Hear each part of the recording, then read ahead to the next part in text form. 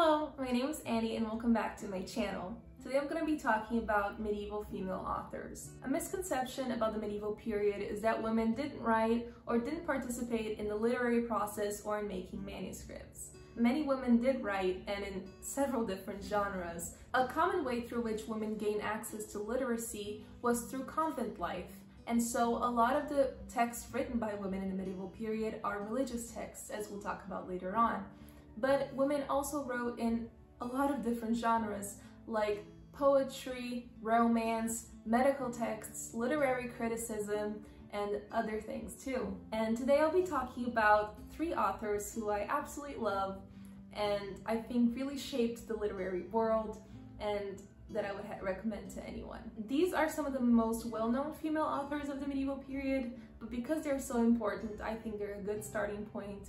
And by no means do I mean to cover all female authors in one video, so this is likely to be a part one. Though there's no denying that misogynistic discourse permeated a lot of texts in the medieval period, that is not to say that women did not fight back against that discourse. And on that note, we're going to talk about our first author, and that is the incredible Christine de Pizan. The first woman to live from her writing and to fight back against a lot of claims that were made about women in literature, Christine was born in Italy in 1364, but she moved to France at an early age and all her writings were in French. Her father worked in the court of King Charles V, and there Christine had the opportunity to read and write even though she wasn't a noblewoman. Christine was married in 1380, but her husband died 10 years later, leaving her with 3 children, and she had to make do. So she started working in the production of manuscripts. Later on, at the end of the century, Christine started writing her own texts, and she started with love poems and love ballads that were really pleasing to the aristocracy of France. As she was really successful in writing for nobility, she was commissioned to write the biography of King Charles V. Even in the early years of her writing, Christine already started dabbling in literary criticism, famously writing letters criticizing Jean de Meun's continuation of the Romance of the Rose and the way he portrayed women in that. Christine fought back the idea that women were more inherently prone to sin than men, focusing on the similarity between the sexes instead of their differences, and saying that being prone to sin is a human fault, not a woman's fault, like Jean de Meun said in his text. This argument is also at the heart of Christine's most famous work, which is The City of Ladies, and that is the work I'll be focusing on today. The work starts with Christine reading in her library, and she picks out a book which she thinks will be harmless reading. But in it she encounters discourse that is very aggressive and says awful things about women, and she ends up feeling awful after reading it. She says that, "Yet, after having looked at this book, which I considered to be of no authority, an extraordinary thought became planted in my mind, which made me wonder why on earth was it that so many men, both clerks and others, have said and continue to say and write such awful, damning things about women and their ways." After having these thoughts and wondering why so many men wrote these things about women, Christine feels dejected, describing herself as an aberration of nature and wondering, why are women bad? But then 3 women show up in front of her and claim they are sent from God, and they are reason, rectitude, and justice. They tell Christine not to feel sad about being a woman and say that she shouldn't believe all that is written about women in texts written by men. They say that they are here to show Christine how these texts are false, and that if she searched her own experiences, she will already know that some of the things that are said about women are not true. The ladies say that they will lead Christine through history so that she could meet women who are virtuous and prove all these things wrong. They are to help Christine build a city of ladies for these virtuous women, where they will be protected from the criticism and the awful things that are said about women in texts. I absolutely love Christine de Pizan. Every time that I read her, I'm just in awe, and when I read about her, I'm also very impressed. And I would highly recommend her. She has lots of texts in readable translations that honestly feel like reading modern text sometimes. And yeah, I think she's a great starting point for someone who wants to read about women in the Middle Ages. Now let's shift gears a little and move on to another genre, and that is religious writings. I see no better person to start with than Julian of Norwich, who is considered the first confirmed female author in the English language.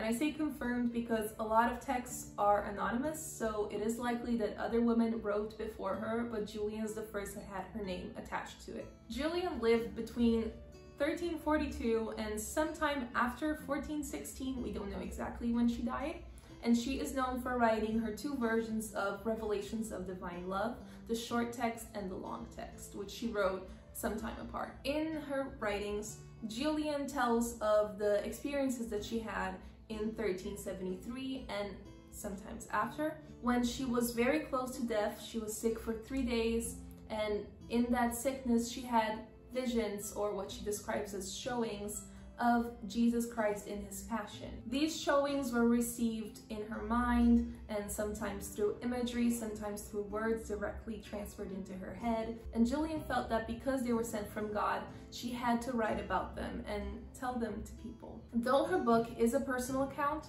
Julian doesn't really focus on herself that much, so we don't know a lot about her life.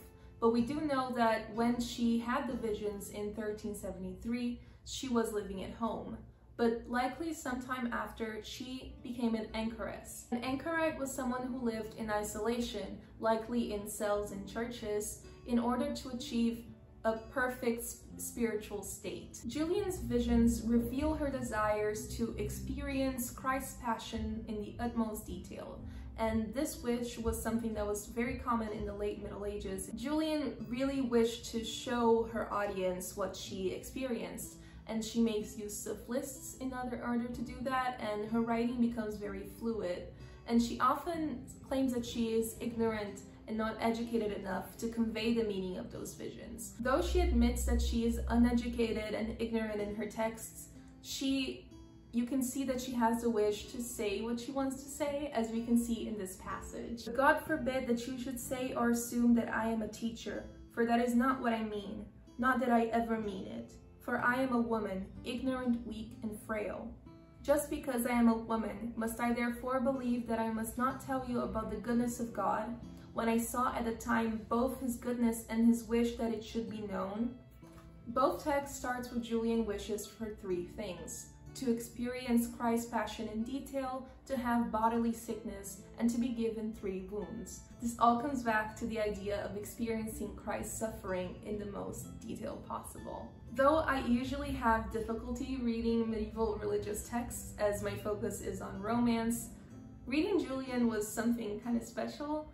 Her text is very fluid, and though she claims she's ignorant and uneducated, I find that her writing flows beautifully, and it has that honesty that really makes you connect to her and makes the reading easier for someone who is not really used to reading religious texts. The third and final author I'll be talking about today is Margery Kempe, who feels like a good segue from Julian, since they likely met in the early 15th century. Kempe was born in 1373, and she was a daughter to a very successful merchant and politician of the city of Lynn. She was married at the age of 20 and subsequently gave birth to 14 children. Her work is the Book of Margery Kempe, which is considered by some the first autobiography in the English language. But the question of authorship is something that we should address with Margery Kempe's book, because in the introduction it is said that Margery narrated her story to an acquaintance and he wrote it all down, but then a priest went to read it and he said it was very ill written and he couldn't understand some of it, so he edited it, and then someone else also had a hand at changing the text. Though it's hard to tell if the words we're reading are actually Margery's or if there are layers upon layers of writers, I decided to include Margery Kempe's book because it is a very honest account of her life, and I think it's a very interesting read. So the book tells Margery's life story starting after her marriage and the birth of her first son. And after those events, Margery goes through a period where she is affected by the devil and is very wicked to those around her and wants to harm herself. But then she is shown a vision of Jesus Christ, who she describes as the most handsome man she's ever seen, and he helps her get out of that phase. She then tries to invest in brewing ale and a horse mill, but those enterprises fail, and after that she apologizes for trying to have worldly honor and becomes very devout, as she receives visions from Jesus, Mary, and God. She starts losing all desires to sleep with her husband, which causes a great point of contention between them. The way that the book addresses sex and those intimate relationships is very surprising for someone who hasn't read it before, and I think there's no better way to explain it than by reading a passage from the book. Margery, if a man came with a sword and wanted to chop off my head unless I had sexual intercourse with you, as I used to before, tell me the truth from your conscience. As you say, you won't lie. Whether you allow my head to be chopped off, or else allow me to have sex with you as I previously did. Alas, sir, she said, why are you raising this matter? Haven't we been chaste this 8 weeks? Because I want to know your heart's truth. And then she said with great sorrow, truthfully, I'd rather see you slain than we should return to our uncleanliness. And he said back, you are not a good wife. After many discussions with her husband, she finally convinces him to be chaste. And she receives other instructions from God, such as dressing in all white and talking to people about their sins. While Margery's book also deals with themes of religion and visions, it could not be more different than Julian's. It is a very personal account and very honest, and it has a more narrative form than Julian's. So I think it's a very entertaining read, if I'm being honest, even for someone who doesn't focus on religious texts. And it gives you an inside scoop into her life, and so I would highly recommend it. So these are 3 medieval authors that I absolutely love and that I would highly recommend.